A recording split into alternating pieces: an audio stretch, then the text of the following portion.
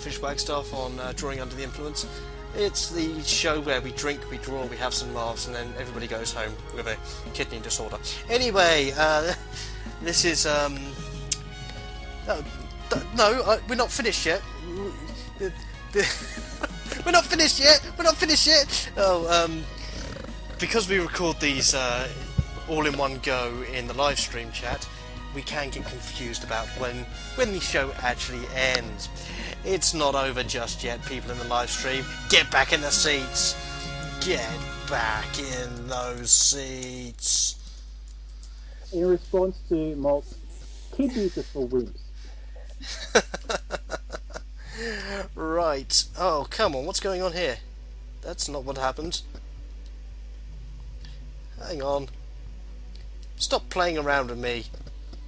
Suddenly the distortions in Skype kicked in and you sound like you're doing auto-tune. I always sound like I'm doing auto-tune.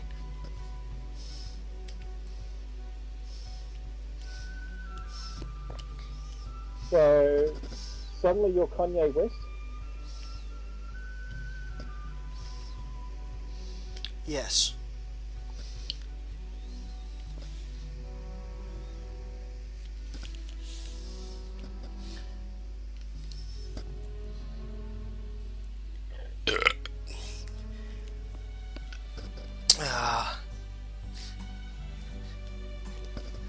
And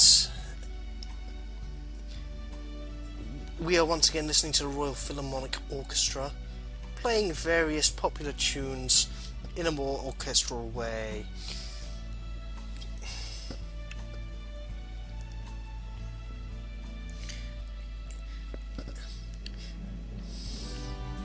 For anybody who's considering doing their own version of my show, I would suggest not doing it, mainly because, you know, liver, kidney problems. I don't actually drink as much as people presume I do, and I know when to say stop. Usually it's about 5 minutes after I've had the wrong amount of alcohol, but you know, I know when to do that.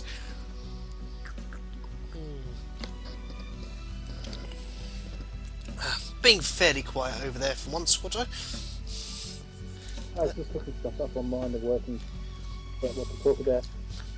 Oh, that's a relief. I thought the universe was destroyed or something, because it's just not the same without Squato saying something to me and telling me things that I didn't know before. Like, Well, you probably knew the just attending. Yeah. At least before the stomach pump. Yes. I've heard good things about this stomach pump. But that might have been somebody lying to me. Part of course, actually.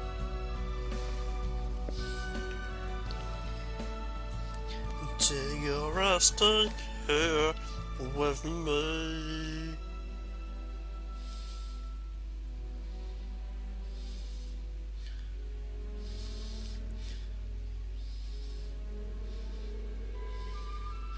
I am what I am, I do what I want, and why do I know the lyrics? I shouldn't know them, this song is boring. Yeah, totally believable that you don't have any knowledge of that song. Yes, I think they're convinced. I think everybody will believe me when I say I don't know what this song is. Totally believable. Totally believable.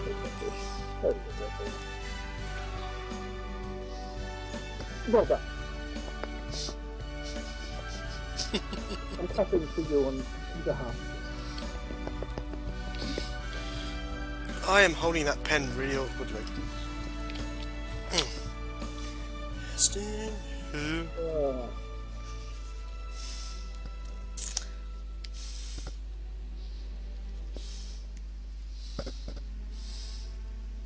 Bit on the side, I have to love every time the discussion comes up from NASA about them getting more budget funding and the response from okay, I'm going to admit it's basically the Republicans in this issue anyway, because it's always the Republicans who want two things. They want America to be proactive, taking the lead, and bang, bang, bang, bang, all that type of fun stuff. At the same time, they want to be cutting the budget because big government's bad. So why is this in the news at the moment? Because of the fact that the Republicans want to cut the funding. Well, basically, when short version is that America is building its new plan for the replacement project, that it's going to be getting people up into space again, basically because they don't have the space shuttle. And of course, irony of ironies, the song that starts playing is Let Him Be. Oh, there you go. Let him be. Anyway, so the project was meant to have people in using this spacecraft. It was the old Orion one, which was what was being used to get people to the moon under Bush's plan, which was cancelled under Obama because it was sort of vague. Now, people are a bit prissy about the fact that Obama's project was cancelling the project that Bush had. But the difference is that Obama's one, when he came in, actually had more set agendas for it, as opposed to what Bush had, which Bush was just go to the moon, then go to Mars. And we get to the moon by this stage. And how do we get to Mars? I don't know, we just get there. Which is why Obama's plan is go to the moon, do these steps, and then build a colony there, and then make a step towards making an asteroid landing in a new Earth object. And then Mars. Maybe it was to actually prove that it's entirely feasible to have someone go to deep space objects and actually survive a journey which is going to take multiple months. Yes. Also, it's kind of more extreme to make a landing on an asteroid. The other reason why they're sort of trying to test to see if it works, asteroid mining. Yeah. Can I recoup some losses from having to do stuff and things. Well, me and grammar good at the moment. Not drunk enough of that yet. Well, it's kind of more of a case that it's the idea that space mining can take place, so you can be getting the resources up there. Shit! What to knock over? I spilled my beer. Fuck. You were not a true alcoholic. I spilled my beer on the floor. No, a true alcoholic would never have spilled their beer. Hang on. There we go. Now that's actually closer to an actual true alcoholic. It's okay. I recovered enough of it that I can still...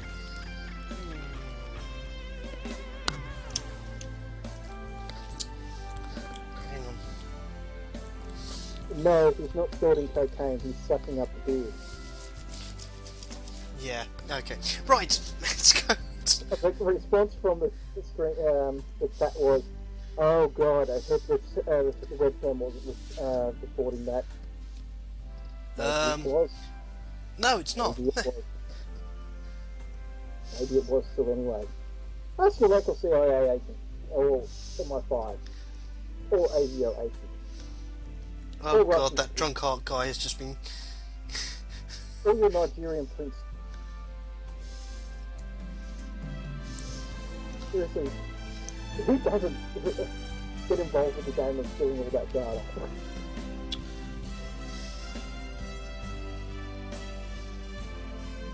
I wonder if there's an internet law that basically dictates that the when you're the more groups that are sort of getting involved with trying to gather as much data, the more space and that's going to need to be dedicated. I'm kind of the reason why I'm sort of wondering if on that one is, I wonder at what stage it goes so far that it has to be the entire Earth is dedicated to being a storage server that's storing the recordings of one person's webcam.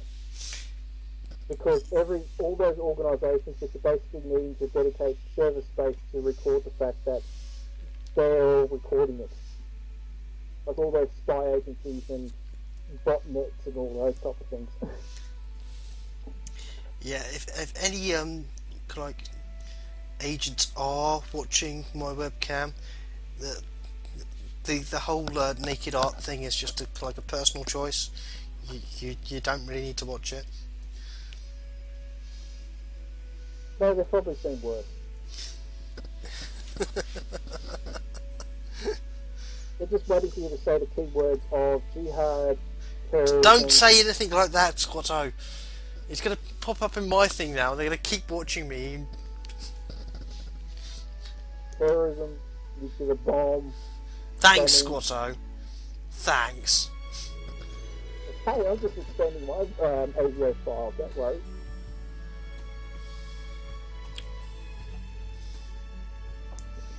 Well, what's the time on this episode, please? Technically about 12, 13 minutes or something like that. We're going generally vague in the rest.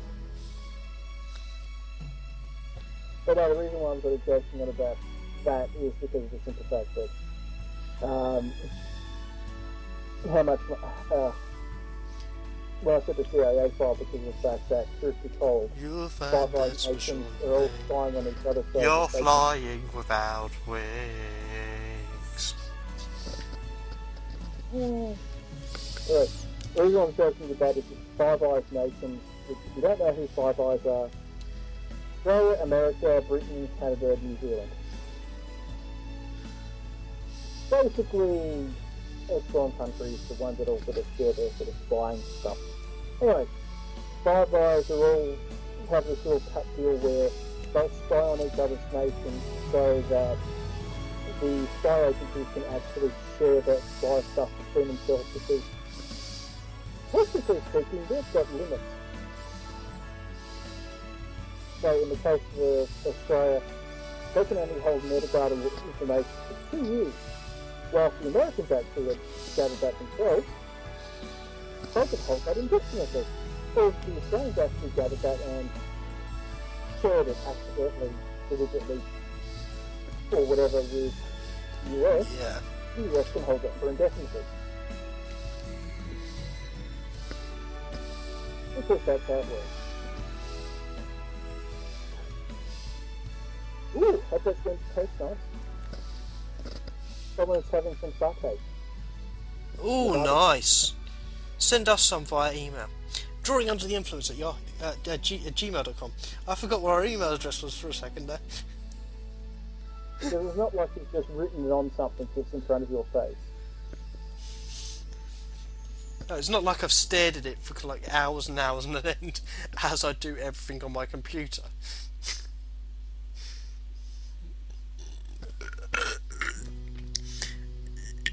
Oh, pardon me. I keep picking up the wrong bottle.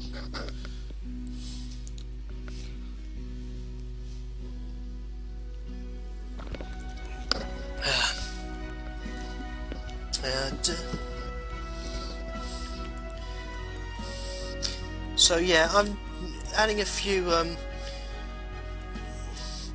characters who might not have gotten the my full attention in the past little while into this.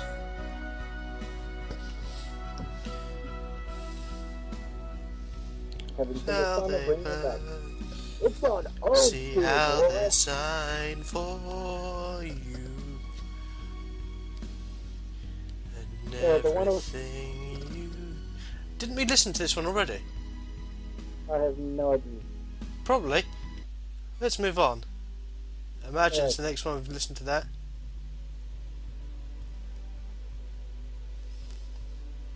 Anyway, the reason I'm sort of saying with the NASA point is they're going back to the US government. The plan is that the US new launcher is meant to be flying by 2017. Yeah, we've listened to this one as well.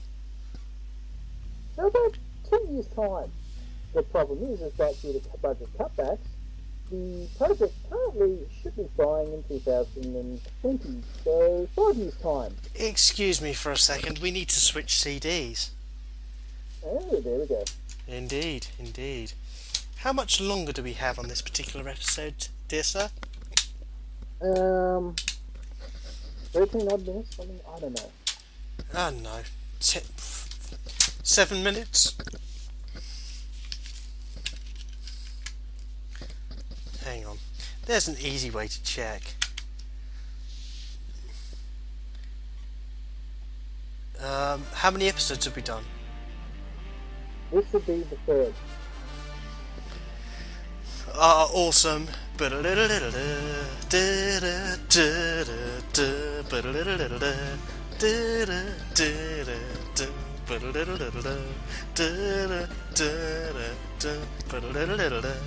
Yes, this is orchestral rock music. This is cool. Okay. Sorry, what were we doing? I can't remember now. You're doing art. I'm doing art. Wait, I can't be doing art. I'd need to be an artist to do art. Keep going, boys. Don't let me get the whip out.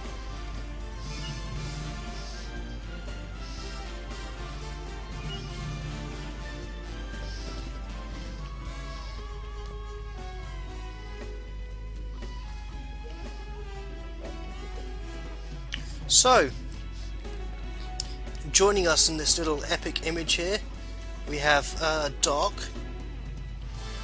who is, technically his full name is Lord Doc Killerfish, but he's gone by Dr. David Morderfish now, so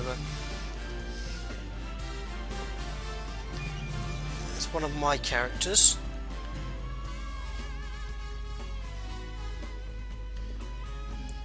And over here we have Squato, who or Squatra. How do you pronounce that anyway? What's up? I ended up just bothering calling it Squat because you're the fuck it.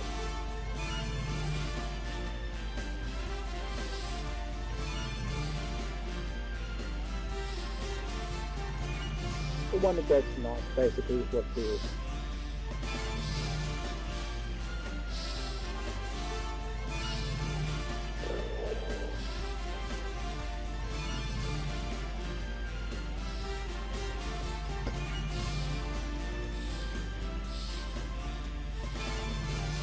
And yes, there's a joke about the one that knocks.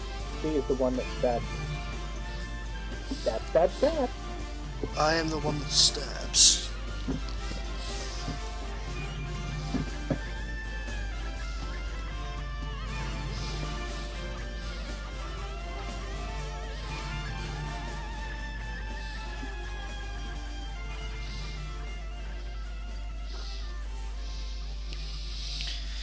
That does not look good.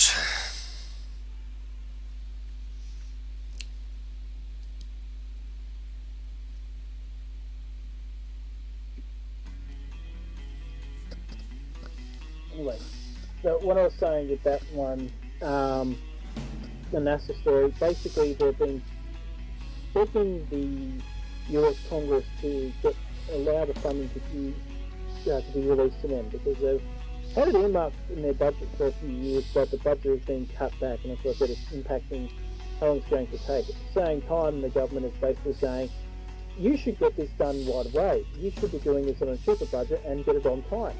Their response is, no. The response back from the government is, response back from NASA is, no. Gonna run to you. I'm gonna run from you. Yeah. Sorry. My singing has once again disrupted the whole conversation. Yeah. Yeah, so that's where they've gone on to have fun of explaining to these people officers how these political guys saying, oh, just so if you'll be able to make it go on the same time. We totally have this working spacecraft that's going a multiple reusable vehicle that is safe to get your people up and back to from the on space to the ground multiple times, on time, on budget, and working as on spec. And so basically laughing and telling them how stupid they are for trying to have that idea, which is in turn angering this, the Congress people because of the fact that people who think they're smart, who talk funny, are making fun of them. Which they should be, because these people are idiots. Basically, they're all Tea Party idiots. Right, I'm going to say that was a good comment, well made, and this is probably going to be under slightly, but we're going to call it there for this particular episode. I'm probably under by about 4 or 5 minutes, knowing me. Who knows? Who cares? Who knows? Who cares? People in the stream, keep with us. We will still be here. YouTube viewers, we will see you next episode.